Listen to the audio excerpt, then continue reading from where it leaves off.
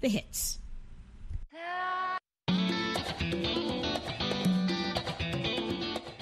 Welcome to Learning English, a daily 30-minute program from the Voice of America. I'm Ashley Thompson. And I'm Dan Novak. This program is designed for English learners, so we speak a little slower, and we use words and phrases especially written for people learning English. Coming up on the program, Dan Friedel and Katie Weaver report on weight loss drugs that may risk complications under anesthesia. That is because the weight loss drugs cause people to hold food in their stomachs longer than usual. Faith Perlow has this week's Ask a Teacher on the difference between the words descent and ancestry. Faith and Dan Novak then discuss their own ancestral backgrounds. Later, we listen to Part 2 of Paul's Case by Willa Cather.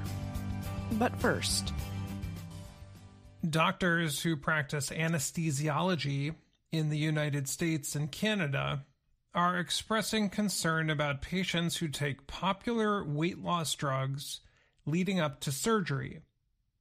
Anesthesiologists work together with surgeons to make sure their patients are asleep or sedated before medical procedures. More and more people are taking the weight loss drugs Ozempic and Wegovy. Anesthesiologists say they are having trouble deciding when surgeries should take place. That is because the weight loss drugs cause people to hold food in their stomachs longer than usual. People who still have food in their stomachs when they are put to sleep before surgery risk a complication known as a pulmonary aspiration. That is the term for when someone breathes some of their stomach contents into their lungs. In extreme cases, the food particles can cause infection or even death. Most patients are told to not eat for about 8 hours before surgery. However, the doctors say those guidelines may need to be changed for patients who are using the weight loss drugs. Ion Hobai is an anesthesiologist at Massachusetts General Hospital in Boston. He said everyone who takes the drugs should know about such a serious sort of potential complication.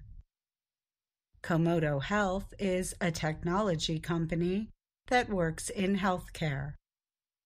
According to its research, nearly 6 million prescriptions for the weight loss drugs were written in the first 5 months of 2023.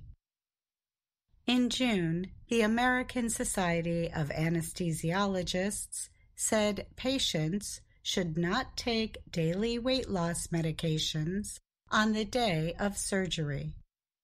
It also advised that patients should not get their weekly weight loss injection for a week before any sedation procedures.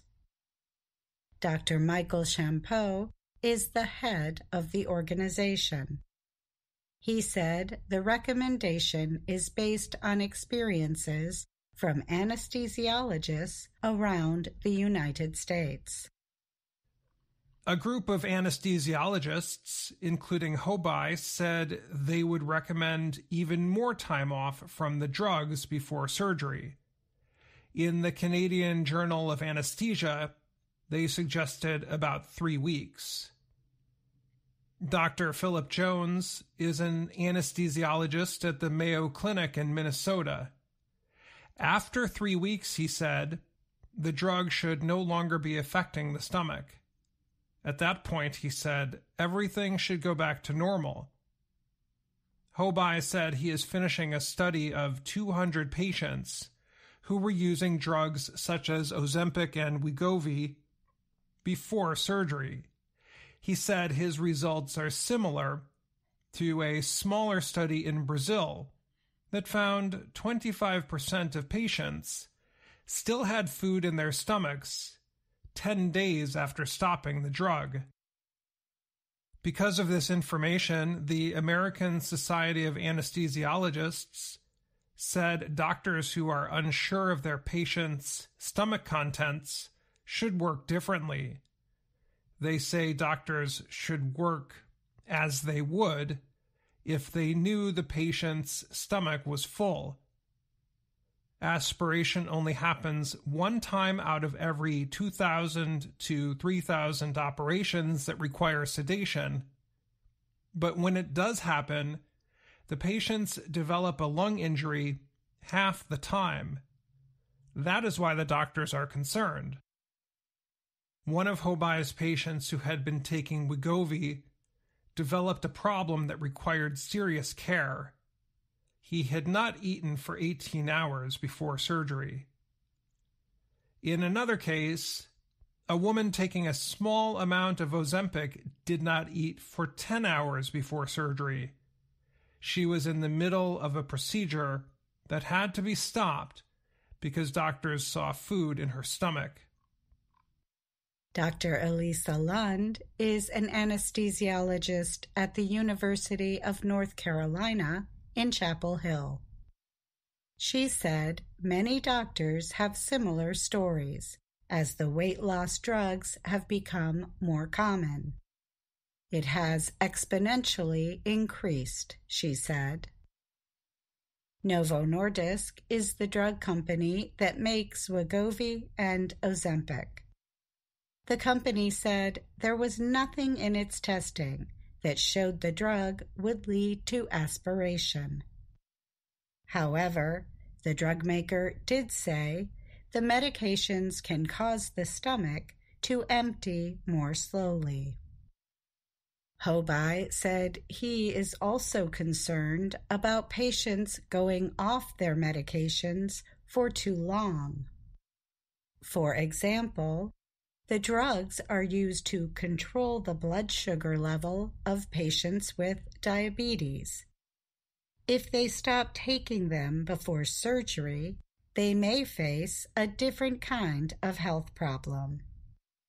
He said patients who are using the drugs should tell their doctors about them and discuss the risks of having surgery. If you're taking this drug and you need an operation, you will need to have some extra precautions, he said. I'm Katie Weaver. And I'm Dan Friedel.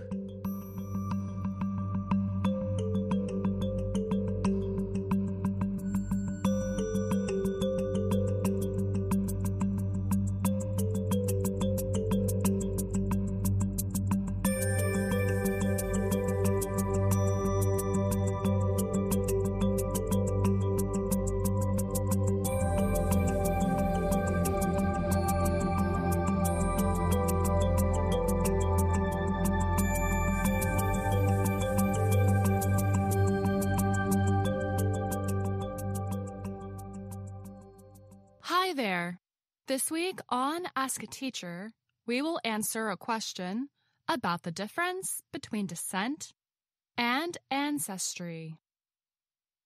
Dear friends, my name is Karim. I am 53 years old, and I am from Uzbekistan. I have been learning English on my own for 3 years. Although I cannot speak yet, I like learning English, reading books, and listening to your podcasts. I would like to ask about the difference between descent and ancestry. Thanks a lot for your help and support. Karim. Thank you for writing to us, Karim. Keep up the good work learning English with us. This is a great question. A few months ago, I wrote about heritage and inheritance. These words are related to Karim's question. Let's start with descent. Descent is a noun that means a person's family, social status, ethnicity, or origin. We usually use it with an adjective that describes a person's background. She is of Irish descent. Beau's family, of Cajun descent, is from the state of Louisiana. Another noun, descendant, is connected to descent. It means a person in a family line that stretches from earlier generations to the present one. The United States' fourth president, James Madison, had no direct descendants. Both words come from the verb descend. To descend means to come from a family line or group. There is a theory that birds descended from dinosaurs. Descend also means to go or come down from a higher place. Let's move on to ancestry. Ancestry is a noun that also means a person's ethnic origin, or their family members from past to present. For example, I am American because I was born in the United States. But my great-grandfather was from Italy. I have Italian ancestry. We can use the word ancestry as a synonym or a word that has the same meaning for descent. A recent study has shown that many people of Puerto Rico still have Taíno ancestry. Another noun we use is ancestor. Your ancestors are the people from whom you descended. In many religions and cultures, ancestors hold a special place and are honored in ceremonies. Please let us know if these explanations and examples have helped you, Karim. Do you have a question about American English? Send us an email at learningenglish@voanews.com. And that's Ask a Teacher. I'm Faith Perlow.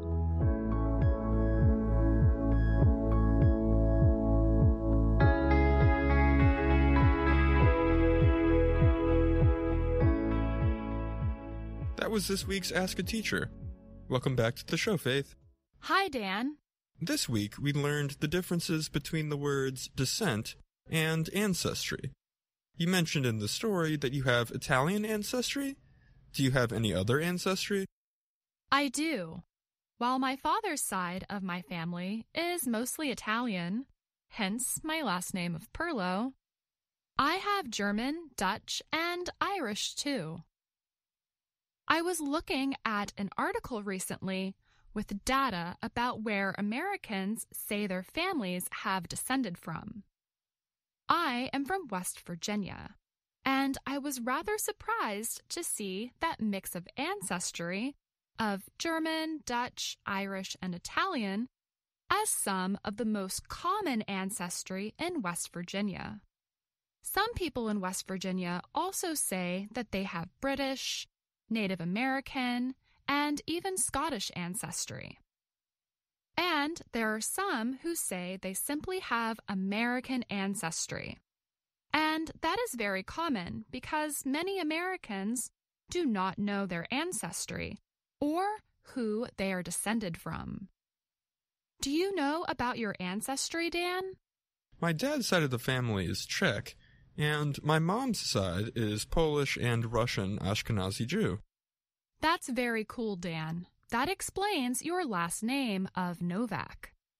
I think the article only had data for Polish ancestry.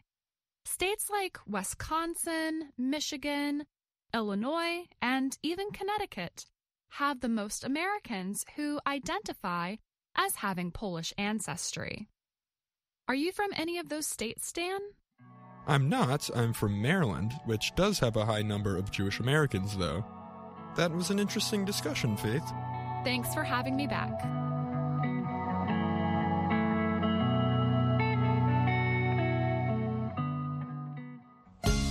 VOA Learning English has launched a new program for children. It is called Let's Learn English with Anna.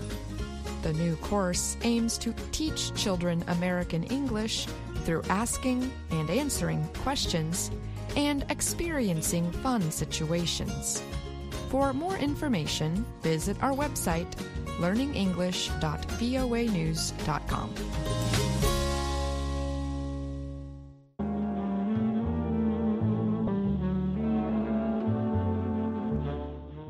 Today, we complete the story, Paul's Case.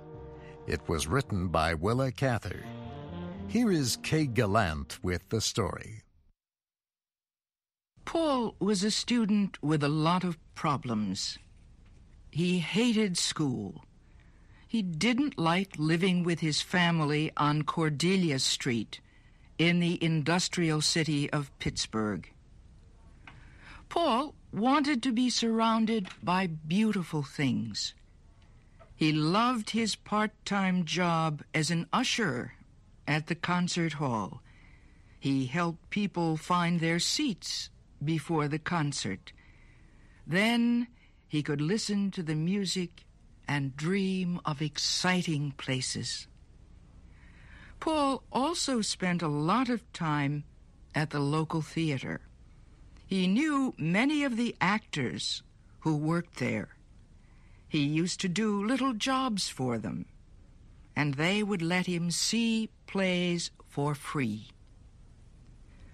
Paul had little time left for his studies, so he was always in trouble with his teachers. Finally, Paul's teachers complained again to his father.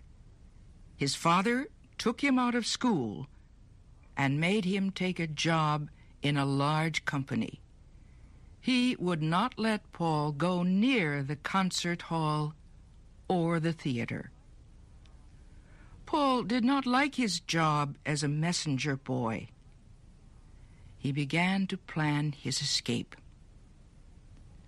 A few weeks later, Paul's boss, Mr. Denny, gave Paul a large amount of money to take to the bank. He told Paul to hurry because it was Friday afternoon. He said the bank would close soon and would not open again until Monday. At the bank, Paul took the money out of his pocket. It was $5,000. Paul put the money back in his coat pocket, and he walked out of the bank. He went to the train station and bought a one-way ticket for New York City. That afternoon, Paul left Pittsburgh forever. The train traveled slowly through a January snowstorm. The slow movement made Paul fall asleep. The train whistle blew just as the sun was coming up. Paul awoke, feeling dirty and uncomfortable. He quickly touched his coat pocket. The money was still there. It was not a dream. He really was on his way to New York City with $5,000 in his pocket. Finally, the train pulled into Central Station. Paul walked quickly out of the station and went immediately to an expensive clothing store for men. The salesman was very polite when he saw Paul's money. Paul bought 2 suits, several white silk shirts, some silk ties of different colors. Then he bought a black tuxedo suit for the theater, a warm winter coat, a red bathrobe, and the finest silk underclothes. He told the salesman he wanted to wear one of the new suits and the coat immediately. The salesman bowed and smiled. Paul then took a taxi to another shop where he bought several pairs of leather shoes and boots. Next, he went to the famous jewelry store, Tiffany's, and bought a tie pin and some brushes with silver handles. His last stop was a luggage store where he had all his new clothes put into several expensive suitcases. It was a little before 1 o'clock in the afternoon when Paul arrived at the Waldorf Astoria Hotel. The doorman opened the hotel's glass doors for Paul, and the boy entered. The thick carpet under his feet had the colors of 1,000 jewels. The lights sparkled from crystal chandeliers.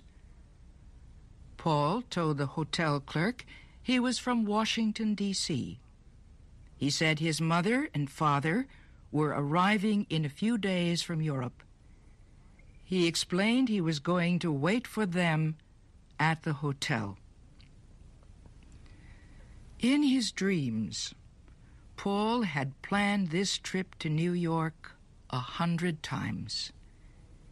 He knew all about the Waldorf Astoria, one of New York's most expensive hotels. As soon as he entered his rooms, he saw that everything was perfect, except for one thing. He rang the bell and asked for fresh flowers to be sent quickly to his rooms. When the flowers came, Paul put them in water, and then he took a long, hot bath. He came out of the bathroom wearing the red silk bathrobe. Outside his windows, the snow was falling so fast that he could not see across the street. But inside, the air was warm and sweet. He lay down on the sofa in his sitting room. It had all been so very simple, he thought. When they had shut him out of the theater and the concert hall, Paul knew he had to leave. But he was surprised that he had not been afraid to go. He could not remember a time when he had not been afraid of something, even when he was a little boy. But now he felt free. He wasn't afraid anymore. He watched the snow until he fell asleep. It was 4 o'clock in the afternoon when Paul woke up. He spent nearly an hour getting dressed. He looked at himself often in the mirror. His dark blue suit fit him so well that he did not seem too thin. The white silk shirt and the blue and lilac tie felt cool and smooth under his fingers. He was exactly the kind of boy he had always wanted to be. Paul put on his new winter coat and went downstairs. He got into a taxi and told the driver to take him for a ride along Fifth Avenue. Paul stared at the expensive stores. As the taxi stopped for a red light, Paul noticed a flower shop. Through the window, he could see all kinds of flowers. Paul thought the violets, roses, and lilies of the valley looked even more lovely because they were blooming in the middle of winter. Paul began to feel hungry, so he asked the taxi driver to take him back to the hotel. As he entered the dining room, the music of the hotel orchestra floated up to greet him. He sat at a table near a window. The fresh flowers, the white tablecloth, and the colored wine glasses pleased Paul's eyes. The soft music, the low voices of the people around him, and the soft popping of champagne corks whispered into Paul's ears. "This is what everyone wants," he thought. He could not believe he had ever lived in Pittsburgh on Cordelia Street. That belonged to another time and place. Paul lifted the crystal glass of champagne and drank the cold, precious, bubbling wine. He belonged here. Later that evening, Paul put on his black tuxedo and went to the opera. He felt perfectly at ease. He had only to look at his tuxedo to know he belonged with all the other beautiful people in the opera house. He didn't talk to anyone, but his eyes recorded everything. Paul's golden days went by without a shadow. He made each one as perfect as he could. On the 8th day after his arrival in New York, he found a report in the newspaper about his crime. It said that his father had paid the company the $5,000 that Paul had stolen. It said Paul had been seen in a New York hotel. And it said Paul's father was in New York. He was looking for Paul to bring him back to Pittsburgh. Paul's knees became weak. He sat down in a chair and put his head in his hands. The dream was ended. He had to go back to Cordelia Street, back to the yellow-papered bedroom, the smell of cooked cabbage, the daily ride to work on the crowded streetcars. Paul poured himself a glass of champagne and drank it quickly. He poured another glass and drank that one too. Paul had a taxi take him out of the city and into the country. The taxi left him near some railroad tracks. Paul suddenly remembered all the flowers he had seen in a shop window his first night in New York. He realized that by now, every one of those flowers was dead. They had had only one splendid moment to challenge winter. A train whistle broke into Paul's thoughts. He watched as the train grew bigger and bigger. As it came closer, Paul's body shook. His lips wore a frightened smile. Paul looked nervously around as if someone might be watching him. When the right moment came, Paul jumped. And as he jumped, he realized his great mistake. The blue of the ocean and the yellow of the desert flashed through his brain. He had not seen them yet. There was so much he had not seen. Paul felt something hit his chest. He felt his body fly through the air far and fast. Then everything turned black, and Paul dropped back into the great design of things.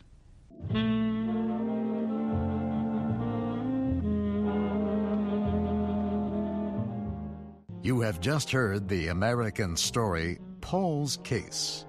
It was written by Willa Cather. Your storyteller was Kay Gallant.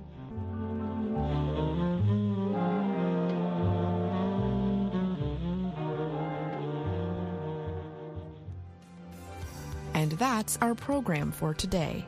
Join us again tomorrow to keep learning English through stories from around the world. I'm Ashley Thompson. And I'm Dan Novak.